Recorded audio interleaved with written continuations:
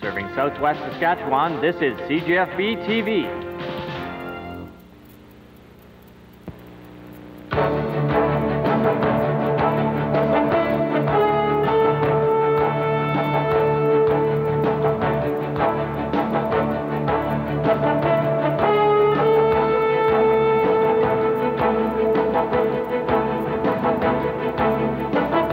AgriBiz. In this edition, grain transportation sparks concrete changes. Tips for top crop management. Agriculture comes to the classroom. And working with the wind. Hello and welcome to AgriBiz. We begin with the wind. Well, the wind is one thing you can count on across the prairies. For hundreds of years, people have been trying to harness the wind, but stopping the wind is also a major concern. Now, how can it be done? Well, the answer may be more obvious than you think.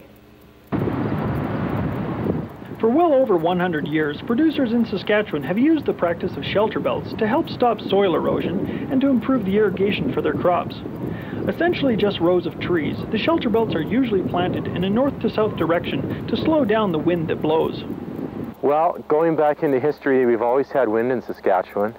It's been quite a big problem. Going back to the 30s, known as the dirty 30s, there was a lot of wind causing a lot of drought conditions and a lot of dust blowing in the air. With the adoption of trees into the prairies, it slowed down the wind and it slowed down the dust in the air as well. Shelter belts have been around for a long time. If you go way back into the 1800s when the first settlers were in the area trying to farm, they realized that the prairie winds were here and it blew the soil around and it dried out the ground. The first settlers tried to put in species from eastern Canada or the United States, and those species didn't work well in western Canada. In 1901, the federal government set up a tree nursery at Indian Head, Saskatchewan, and in their first year of production they supplied 6,000 seedlings to prairie farmers, and by 1906 they were up to 2 million seedlings distributed annually. So it started very early, and farmers knew at a very early time that trees were important as far as slowing the wind erosion process down in Saskatchewan. The most effective species of trees are carragana and green ash because of their dense foliage and short root growth. A good shelter belt is a tree row that is very consistent in height. As well, it's quite dense. It's going to slow down the speed of the wind. Also in the wintertime, it's going to allow snow to be trapped in the field. And there isn't going to be any gaps in it. If you have gaps in your shelter belt, you're going to have pockets where you're going to have decreased plant growth. So a good, thick, dense shelter belt is the best. The Prairie Farm Rehabilitation Administration, or PFRA, provides the trees at a minimal fee to any bona fide farmer, and will educate the farmer on how to set up a shelter belt. After that, it's the farmer's responsibility to plant and look after the trees. Weeds can be controlled basically at two different stages. Before you plant your trees, you should go in there the year before and summer fallow the site. You can put down a trifluralin-based product for weed control for that year and the year after. Sprays are a concern, especially in the harvest time of the year when fellows are out there desiccating their crops. If you're using an unregistered variety for the tree species and you get drift onto the trees, you could damage the trees or even kill the trees. So if a farmer has gone to all the time and expense of money of getting a shelter belt row established, one little mistake can wipe out a lot of work. Shelter belts take on average 5 to 10 years to become functional and last from 30 to 60 years. As you can hear, Larry Hill is familiar with shelter belts and the wind. Well, when we moved here, this farm was what you'd call marginal in terms of its soil and production. And we thought that the trees would help control wind erosion, and they have in fact done that. We've had virtually no wind erosion on this land since the trees got up to about the 8 to 10 foot height level. It pretty well has stopped all wind erosion since then. We have, I think, a substantially higher yield in the areas where we have the trees than if they were not there. And we've done things like plant alfalfa and other grasses inside shelter belt rows. And I think last year was a good example where some alfalfa winter killed where they are outside the trees, and inside the tree rows the alfalfa just did very well. And it just kept enough snow on the trees. What we saw in that area was snow cover on the ground for the whole winter practically, because the trees kept the snow from blowing away, and also had more snow stop because of the wind sheltering effect. The average shelter belt will deflect wind upwards of 20 times the height of the trees being used. But the protection that the shelter belt offers does come at a price. They take approximately 2 acres per mile of trees, and that land's definitely not in production of the crop that you're trying to grow and sell. But I think the net effect is a gain in terms of production. There's less runoff from the treed areas. We notice that because the soil tends to be less frozen in the spring, and water starts to percolate into the soil sooner in the year.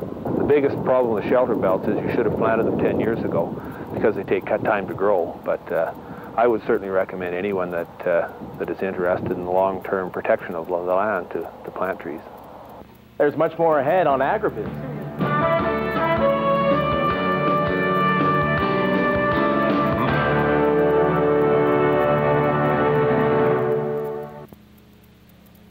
Your Esso agent is an agent that cares about you and the farming community. He offers Esso bulk fuel deliveries, fertilizers that meet your requirements, herbicides for all your needs, and you can get off to a smooth start with quality Esso oils and lubricants. You can also contact your agent for expert professional advice on all the products we sell. See Ken Shaw in Shaunavon and East End. Murray Giesbrecht serves you in Morris, Hodgeville and Gravelburg, and see Dan Stevenson in Gull Lake and Cabrey. Your water, cool, clear water, renewing, rejuvenating. But left alone or improperly treated, this water will leave a scummy feeling when you wash your hair, make your dishes difficult to clean, and leave an unpleasant aftertaste in your mouth. Change that. Clear, refreshing water is just a phone call away.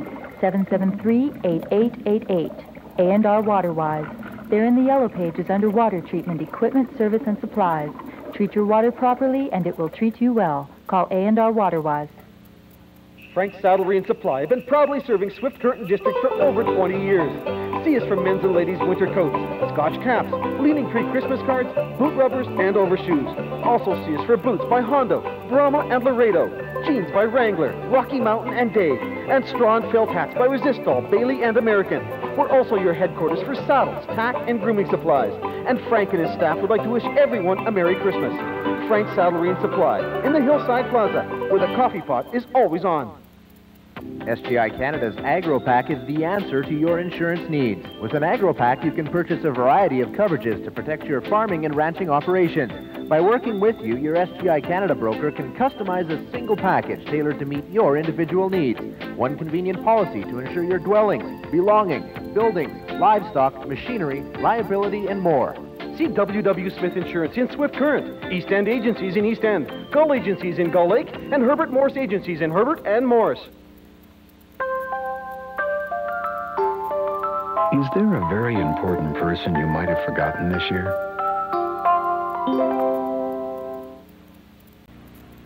The horizon is changing across the prairies. Scaffolding and construction cranes are leading the shift in new grain processing technology.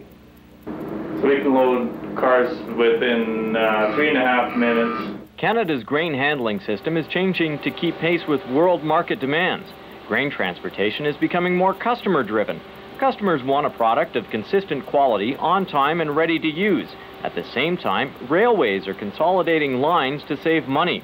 To keep pace with the changes, elevator companies are replacing the old wooden landmark of the prairie with new concrete superstructures. Providing the same services as its predecessor, collecting grain for shipment to markets is only one function of the new elevators. The freight advantage, they're going to save money on freight. He's going to be able to move his grain more quickly, and he will be paid for his dockage. And probably another issue is the condominium storage that we're going to be put up. He will be able to put it here and move his grain from the main line. The drive to reducing and shipping unnecessary grain byproducts has created new opportunities for the elevator companies. Work that used to be done at the ports is now done locally. Probably the biggest one would be the export cleaning we're doing here. It's done right here. The farmer is paid for his dockage at a level here, rather than shipping it to the coast where he doesn't receive anything. It works out to be a good deal for producers and creates a new product. The dockage here is sold to a local feed mill, and it's processed into cattle and chicken feed. The new terminals are built to handle big grain volumes. This facility here will probably be handling anywhere from 100 to 200,000 ton a year, which a normal facility probably would do 20,000 ton. The other difference is the number of grain cars being loaded for shipment. The CP allows us an incentive to load cars, so we're looking at 25 to 50 to 100 car spots, and we like to load a certain grain on them 25 or 50 cars. That's the difference of the terminals. And the rail cars are loaded to meet specific customer orders. The terminal difference too is we may be only buying spring wheat this week and durum the next week in order to fill these cars, quickly and more efficiently. As market demands change, so are the options producers have to get their grain sold. Instead of taking a load to the elevators, producers can buy storage space. Condominium storage is where the producer is able to buy a space within our facility and bring it in and move it as quotas or contracts allow, at his convenience and not at wheat board calls. Buying or leasing storage gives the flexibility to sell when market conditions are right, without losing transportation time. He's building storage here instead of buying a bin on the farm, and he can be somewhere at any different date and be able to sell his wheat and on a nice day refill his condo. The big terminal may cause some to think its only focus is big, but it serves all. We've been asked a lot of times, do we handle one-ton trucks? Well, of course we will. We'll handle anything that comes in. The difference between this and the older elevators is we can handle grain here at 30,000 bushels an hour as compared to 6,000. The product in the terminal bins and ready for shipping opens up new doors. We go to sell malt barley, Canada feed, non-boards of course. We work with the wheat board on putting together these unit trains to the U.S. or Vancouver, and we have to work very closely with the board, and I guess the wheat board right now is the main marketing channel to us, but we are looking at the mills down east, we're looking at the mills in the U.S., and these are what we call our niche markets, which allow us to get a premium for our products, which in a sense are passed back to the producer. Once a decision to sell is made, the grain is tested for moisture, protein, and dockage before it is loaded. This is another new step. Testing ensures the shipment meets quality standards, and it's the increasing emphasis on quality and efficiencies in grain handling that are changing the prairie skyline. Stay with us, we have much more to come.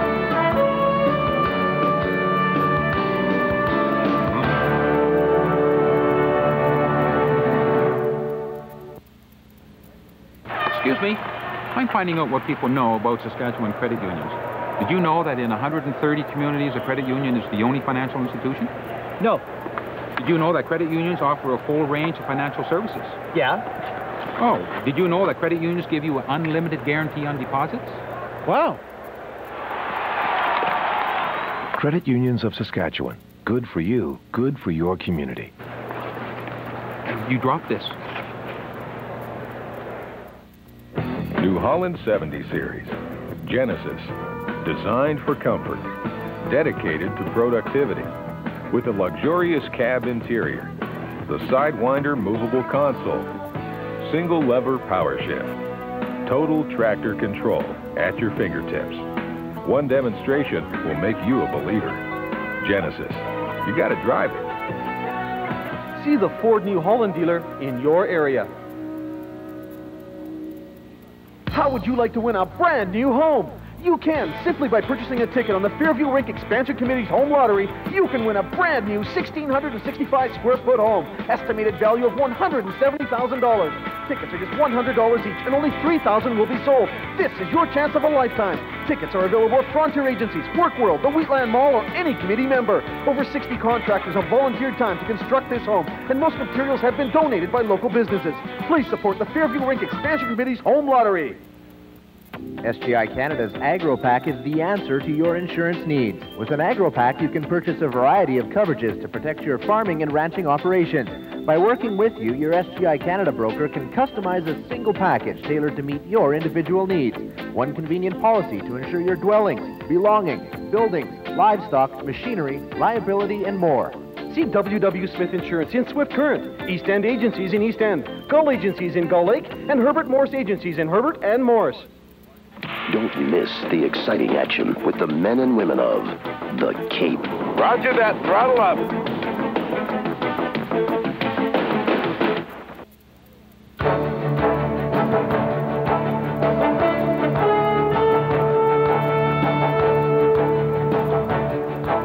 Agriculture in the classroom? Yes. All across the prairies, teachers are beginning to incorporate agricultural themes into the regular curriculum. One school in central Saskatchewan takes the students past the farm and into the wider world of agriculture. There's an old saying, give someone a fish and you'll feed them for a day. Teach them to fish and you'll feed them for a lifetime.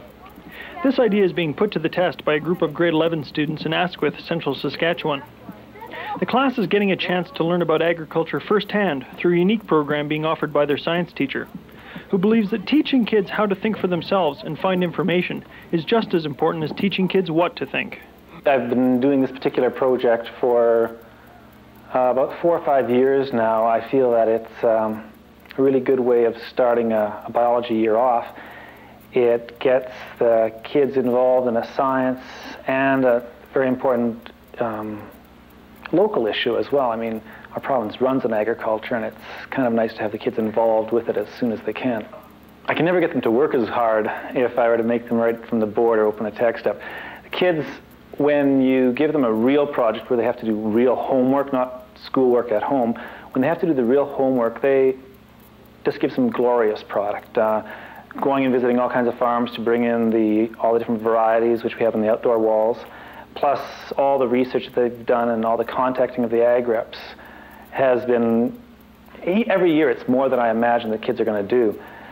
While most of the class lives in the town of Asquith, others come from the surrounding farms and have had agriculture as part of their whole lives.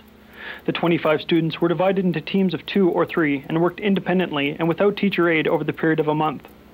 The groups then present the results to the entire class so that everyone could learn from the experience. It was pretty interesting because most of the stuff I never knew about. All the different types of crops, so many different types of crops. When we got information from different types of farmers and agriculturalists, they described to us how much money they brought in, and I never realized how much money they brought in. All peas were probably one of the first cultivated by man, and now the pea exceeds about 9 million hectares and is grown to exceed production over about 10 million tons. The students select their own agricultural topic to learn about. They investigate the crop, do all the research, and grow a sample of that crop. And while the exercise is a learning experience, some students have a bit of a head start. I did a project on canary seed, and I learned a lot about it.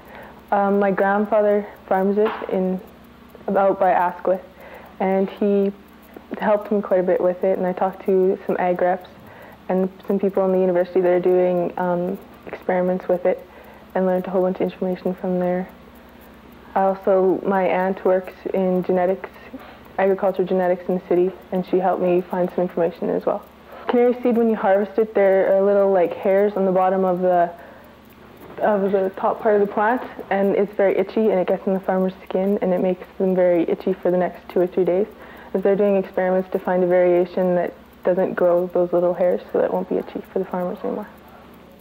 But learning about the crop is only part of the program. Finding out what practical use the crop is put to is just as important. Barley is usually planted around May, and the Harrington Tour barley is the type that he grew, and it takes about 31 days to ripen, and then they either combine it or they swath it to let it dry, and then they combine it after.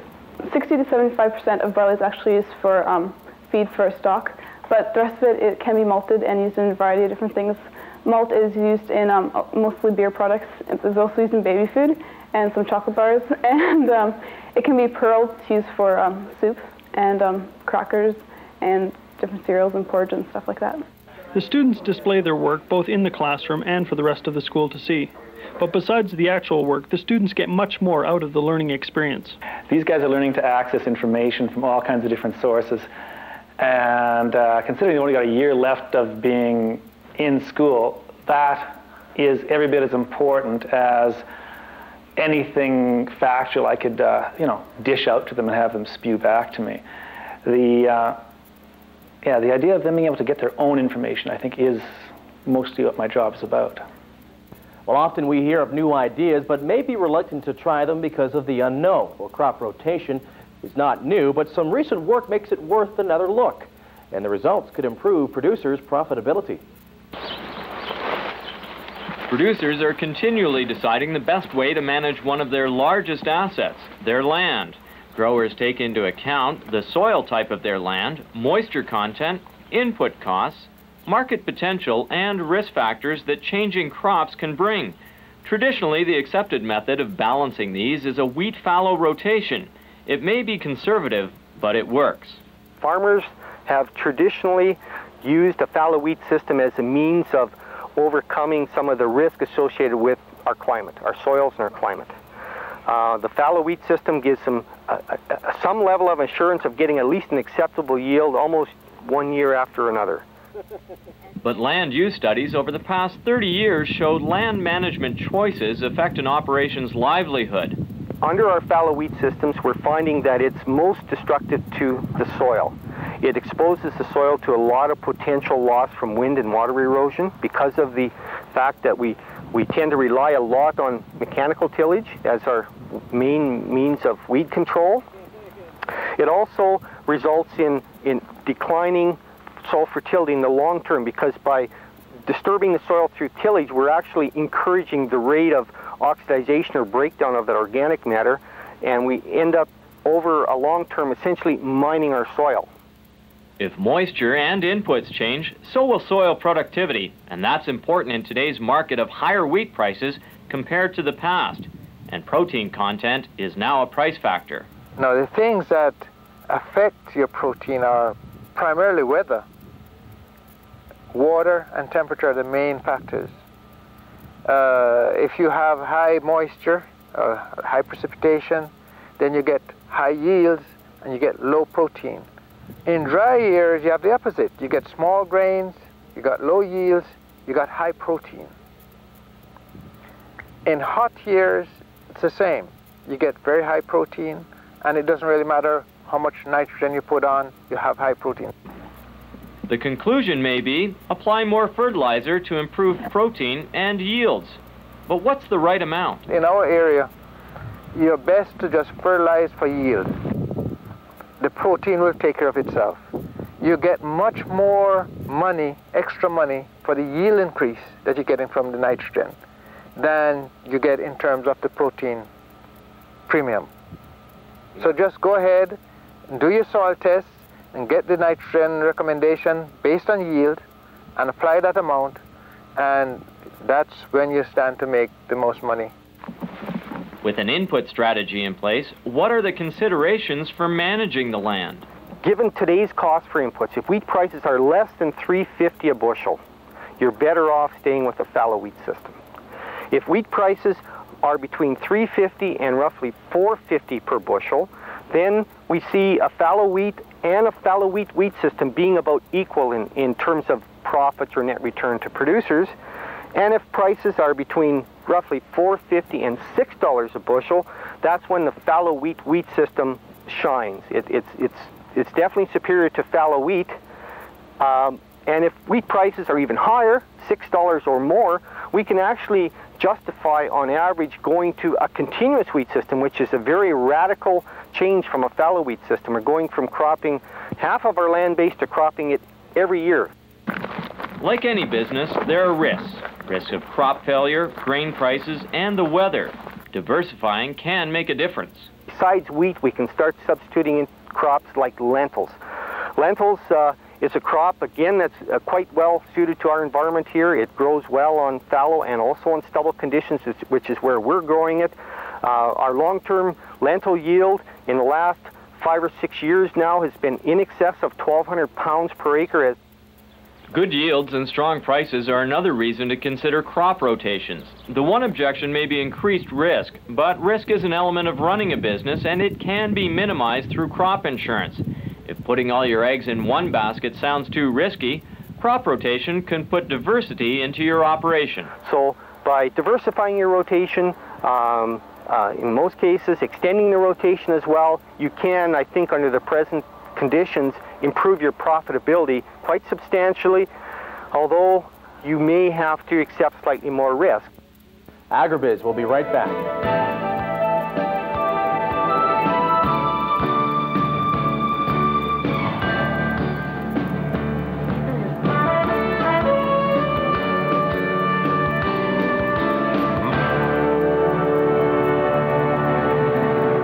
The all-new 1997s are arriving at Cypress Motors. Come in and let us introduce you to the 1997 Expedition. It's a new, rugged, go-anywhere, do-anything, full-size, four-door, four-wheeler. And check out the all-new 1997 Escort. It's been redesigned and re-engineered to give you even more for your money. And for worker play, it's the Ford F-150. It's larger, power, and more safety and convenient features than ever before. Check out the all-new 1997s at Cypress Motors in Swift Current and Maple Creek. Your Esso agent is an agent that cares about you and the farming community. He offers Esso bulk fuel deliveries, fertilizers that meet your requirements, herbicides for all your needs, and you can get off to a smooth start with quality Esso oils and lubricants. You can also contact your agent for expert, professional advice on all the products we sell. See Ken Shaw in Shaunavon and East End. Murray Giesbrecht serves you in Morris, Hodgeville, and Gravelburg, and see Dan Stevenson in Gull Lake and Cabrey. Are you sitting down? Because Canada's favorite comedy troupe is back. You betcha. Tell me about it. Oh yeah, oh yeah, oh yeah. Believe me, it is fun for the whole family. If it wasn't for bingo and lottery winnings, we couldn't afford to stay on welfare. We'll have a blast. Fire! Jazz. I told you should be sitting down. Royal Canadian Air Force, Friday at 7:30 on CBC.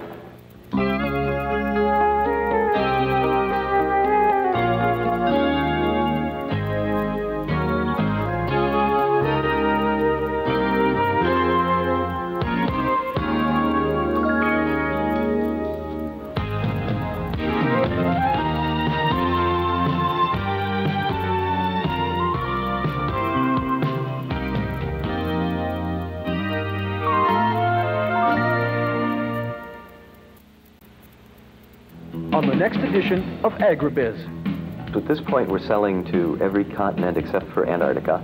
The United States is our largest market, and Japan is our second largest market. A spectacular sunset is one of the many unexpected pleasures of staying overnight on a vacation farm. The primary processing area of the pilot plant, that's where the crushing of the oilseed is done to extract the crude oil from the seed. That's on the next edition of AgriBiz.